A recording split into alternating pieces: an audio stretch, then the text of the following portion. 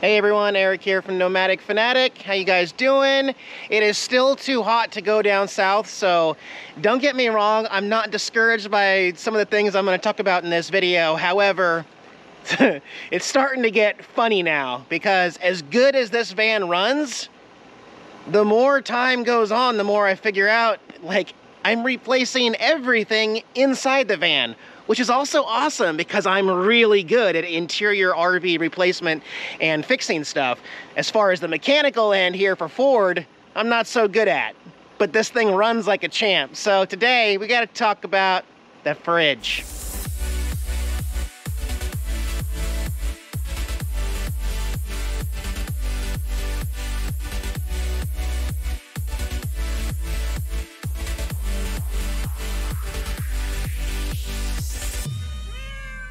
Yeah, thanks for joining me, guys. I will be uploading this video with some Nomad internet, link below for how I upload all of these videos on the road. The refrigerator, let's go inside. I feel like I'm starting to lose count of all the things that didn't work in this RV when I got it. The air conditioner, I'm still waiting on the water heater underneath the bathtub there. It's back ordered. They sent me an email, said, yeah, we're not shipping that. I've been waiting 11 days for it, and they said, yeah, it's not coming. It's back ordered. So I don't know when I'm gonna get that. I did upgrade and add some decorative lighting here underneath this teal band. I didn't go overboard. It's just this one stretch of about 5 feet right underneath the cupboard. So I'm gonna end up hooking it up to DC, but right now it's plugged into AC, and there's the little remote. Just adds a little bit of extra flavor here inside the RV. But going back to this fridge, this is really, really common. For reference here, I've got the Dometic RM2310 two-way gas electric refrigerator with the controls here on the bottom and a manual start for propane, a knob for electric and stuff like that. And no matter what I do now, no matter what I do, danger zone. Yeah, it just won't cool. So whether I'm on propane or electric, sometimes it works, sometimes it gets cold, but oftentimes it just stops working completely for whatever reason. Does have a little freezer compartment up here. I'm not putting any food in it, obviously, because the darn thing just refuses to work. And I've cleaned the outside. We'll go look. This is the refrigerator compartment here.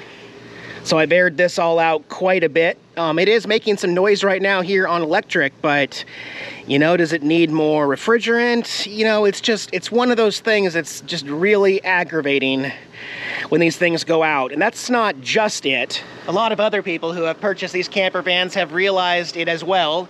Once you go into the Dometic replacement guide, you'll find out that this 2310 model has two replacement refrigerators that are direct fit replacement. Yeah, I don't even believe the whole direct fit anymore. But anyway, the 2351, there's the cicadas, and the 2354 will go in here. You think I can find one of those out of stock, back ordered everywhere? There is nothing to order because they don't exist right now. So what do you do? Well, I ordered something else. I'm going a different route because we're putting solar on this sucker next week. We're putting lithium batteries in this thing. This is going to be an off-grid beast by the time I get done with it. So I do not need to have a propane three-way Dometic fridge in here. I can get a different fridge, which I'm going to show you later in this video. But today, we're tearing it out. I'm literally taking this fridge out of the RV right now to prepare the area for the new fridge. All right, I've been watching YouTube like crazy, so I am a do-it-yourself expert. Not really. First step here, propane tank underneath. Where are we at here? It's like about half a tank. But we got to turn the propane off. So turn this valve and turn my tank off because we have to disconnect propane at the fridge here. Then we'll go inside and verify that the propane is out of the line. And we'll do that. I've lit the stove. I just turned it on high here, and we want to wait till this burner goes out because look at all that propane that's still in the line. I certainly don't want to let that escape when I turn the fridge off. So come on, burn through it. Oh, there it goes. Almost. There we go. No propane in the line. All right, back outside. Let's unplug power. Where's DC? Where's DC power? How come I'm not seeing... Is this DC right here? Yeah, so I'm gonna have to open up this control box. Looks like there's 2 screws right there. I need to disconnect the DC power line also. And there's the propane. I also see a screw there that's bolted to this piece of wood and a screw there. So I'll start with these 2 big screws here, take these guys out. Let's open this box here. There's some writing on there that has all the information about the fridge from 24 years ago that obviously I can't read at all. Let's get this off. Alright, so there is my DC connections right there going into the fridge. Of course, switch off your electric and your DC and everything and make sure everything's totally off and don't do what I do, yeah. I just put some wire caps there on the DC. I'm gonna tape those up and secure them, and then I'm just gonna store these up here, back there, out of the way. I may actually use this DC line later. I may put a fuse in it and use it for lights or something, I don't know yet. But we will need the AC power source. This will be connected to solar here next week. We will use this for the refrigerator, so. All right, and then lastly, we're gonna wanna get this propane line off here. I'm probably gonna reuse this later. This is a little bit of flexible copper propane line, but for right now, after I get it off, I'm gonna go get a cap for it so I can put the cap in. I may have to find a way to move it though to get the new fridge in because it looks like it's just totally in the way there. So we will think about how to do that later. Propane's off, so yeah, we're good to go. Oh, there we go. There we go. Cool. And she's off, she's free. See how it's still a little flexible? I'm just gonna be easy with it for now. That ought to do it. I guess we're going inside to find the screws inside now. And looks like this is gonna be a lot easier than some other ones. I can literally see the screws. I can see a lot of the screws. Let's see, yeah, look, they're all pretty much exposed there. Well, that's pretty cool. All right. I went ahead and removed the door because there's some ones over here. Also, these screws, none of them are in straight. You can't really see, so you just got to get the head of the bit on there and then kind of find out what angle that they were in the fridge. A little tricky to get these out, but hey, no rush. At least we're working inside today with a little bit of air conditioning. Man, I really need to replace that air conditioner.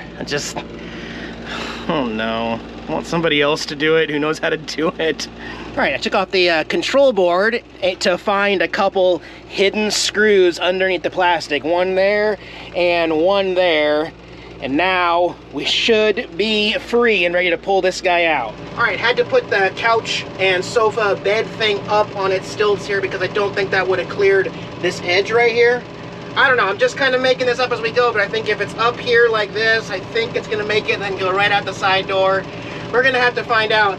But you know, real quick about the air conditioner, I could swap that air conditioner. I can swap anything inside this RV except the engine and transmission myself. However, the point is, I've got a buddy coming by, and the sucker weighs 100 pounds, so I could really use the help, and I'm going to work smarter, not harder, right? All right, here we go. Yep, it's free. It's definitely free. It's also stupid heavy for some reason. Let me just peek and make sure it's really free. It's not. I left the cord. There's one more screw holding the AC cord. And you guys have my Phillips. It's right on the... Son of a...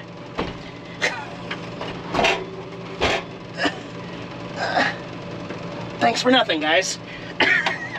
All right, now we're free. Now we're free, right? Free. Is that hot? Nope. It's not even working. Why would it be hot, Eric? Are we gonna clear? Yo! Scorch! Scorch! Scorch! Keep scorching! Yeah! Okay. Okay, turn. Okay. She gone! So we're gonna be waiting on the replacement for a few more days here, but you know, it's also got to make you wonder, you know, how well is this van really insulated? Because you've got the fridge here, but also there's that vent there. I mean, I understand the purpose of the vents. These propane fridges put off a lot of heat that needs to be vented. Now, the van doesn't actually have the roof vent that my Class A and Class C had. But, you know, just looking at this, there's no way this thing retains very good heat or air conditioning. So, Because we've got some rains expected, I am going to have to wrap all this up and secure it so bugs and mosquitoes and hornets and wasps and everything else doesn't get inside the van. And plus, I want to clean this area real good. But I can't wait to show you this fridge. We're going to do it in this video. I'm just going to take a break. But yeah, it's supposed to be a direct fit. Again, I'm not giving up on Dometic. I know they're going to start manufacturing stuff and it's going to get back in stock eventually, but right now it just seems like it's not the right time to build a camper van.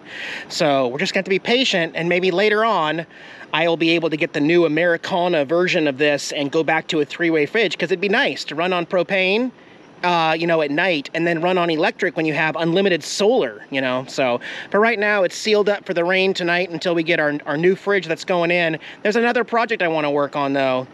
This is probably the ugliest part of the entire van, is the generator door right here, which has completely started to decolorate yellow. You know, it's like stained yellow when the rest of the van is beautiful white. And then I think the previous owners just tried to mask the yellow by putting on a bunch of stickers. So I am going to be pulling these off right now. I am also going to be using some goof off to get off all the old adhesive, and I'm going to prep this surface and paint it. Yeah, I'm going to paint today.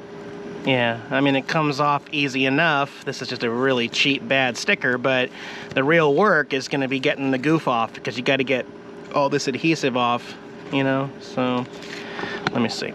Let me go underneath this one like that and be real careful. This one's a little more brittle. Let's see here. Ooh, but it's coming off a lot better. It's taking a lot more of the adhesive on this one. That's good. Cool.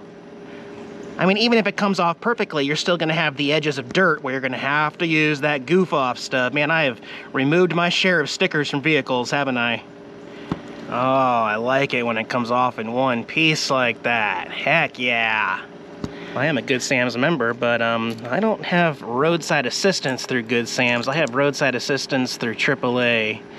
You guys remember, I didn't have a very good experience. My first time needing roadside assistance through Good Sam, so. All right. Yeah, look at that. That's nasty. Let me scrub this and get it prepared for paint here. All right, I got all the sticker residue off there. This stuff works amazing. If you have this problem anywhere on your vehicle, it gets rid of all the adhesive. It's super smooth, very decolored right there. But again, I'm gonna tape this off, and we're gonna make it look good again. I've got some plastic drop sheeting. I've got my yellow frog tape. This stuff is so much better than the green kind. Keeps paint out, keeps lines sharp. Yeah, we definitely need that. And I'm going with Krylon Fusion all-in-one paint primer. This is gloss white, because that is the closest to what we're working with. However, I just understand, I realize that everything fades after 24 years, right? So this might have started white, but that's real white or something, you know? So I understand that this isn't gonna be a perfect match there, but it's gonna look a lot better than yellow. All right, just about ready here. I'm gonna have to wait till the wind dies down a little bit. It just started picking up. Storm is rolling in here, but it's not supposed to rain for 6 more hours. So I'm just kind of checking all my lines to make sure I've got all my lines really good. And as far as I can tell, everything here is ready for paint, y'all. I think we should just do it. Let's get it out of the way. And it's white. All right, here we go.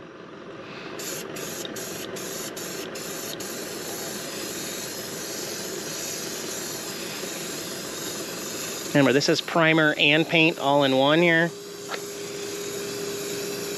And we'll probably do 3 coats like I normally do, but let's get 1 coat on there where I'm happy with it. And then we'll go from there. Yep, let that dry for an hour and we'll come back to it. All right, so 2 coats later, man, I'm really happy with that. Like, man. See that color and that color? That really matched super well. I'm also eventually, when I get to Home Depot, I'm probably gonna replace this metal grate here too, because it's just in poor condition. But yeah, I think I'm happy with 2 coats there. I'm gonna go ahead and pull off this tape. I'll leave the fridge opening there covered. But yeah, let's pull this off and see. All right, first line here. Ready, go. Holy! Yeah, buddy! Oh man, let's keep it going. Oh, tape got a little wet there because the air conditioner vent pulled down. Is it perfect? No, that's perfect for me. So much better. Wow.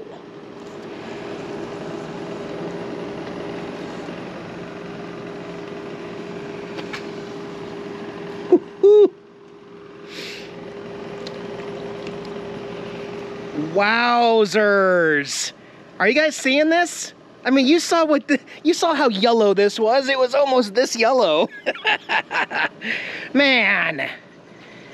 Looks great from a distance. Oh my gosh. This plastic for the fridge, that's okay actually. It's still pretty white. I mean, I could give it a coat, but man, we just transformed that generator bay. Holy. Yeah, so we got a little, I want to get rid of this so wasps don't get in there, so I'll get some replacement. I also need to clean off this seal and probably redo this seal too because it's really dirty and grimy, but man, awesome. All right, well, I'm gonna wait for this fridge. I'll get back to you guys here. Yeah, so I mean, you can't forget to run the generator. Even if you're not using the generator, you gotta keep it working well. This is a Micro Light 2800. Still not the quietest generator ever. But I adjusted the altitude back down to 0, because that's where we're at. And I put a load on her, and it's running great. Sounds great. I'll probably do an oil change here this week also, but really glad the generator runs. One less thing to replace immediately, right? Or work on immediately. Welcome back to the show, everyone. Are we back in business today? Maybe. So if you're an owner of a newer RV, you may have even heard of this company, Everchill.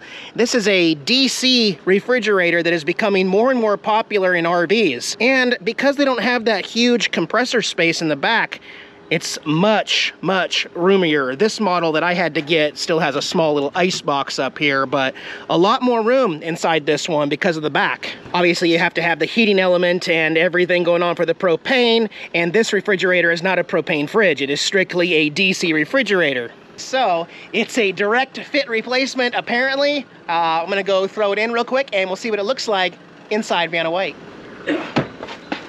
What in the heck?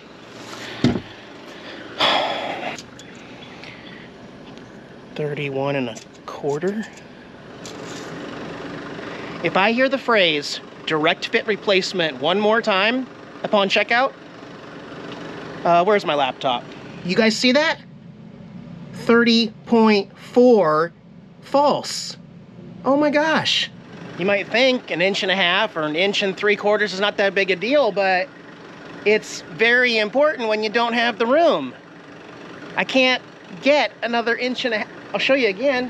I would have to do major renovations to cut out this whole wall here and raise the microwave. I mean, I need it. And the floor and the opening, like, we were okay width-wise, but that sucks. This is not going to work. I've been really excited to finish out this video, and it is just going to continue to fight me every step of the way. Not only can I not get the 3-way I need, very frustrating, very, very frustrating. Obviously, I need to come up with a new game plan here because this is getting old, and I am starting to get a little frustrated here with the van. So, go ship this back, load it up, put it back in the van, and we'll return it back through FedEx. I'm gonna close this one out, guys, because I am a little frustrated and I don't want to put any more thought into something I can't control right now. So I'll catch you in the next video. Bye, guys.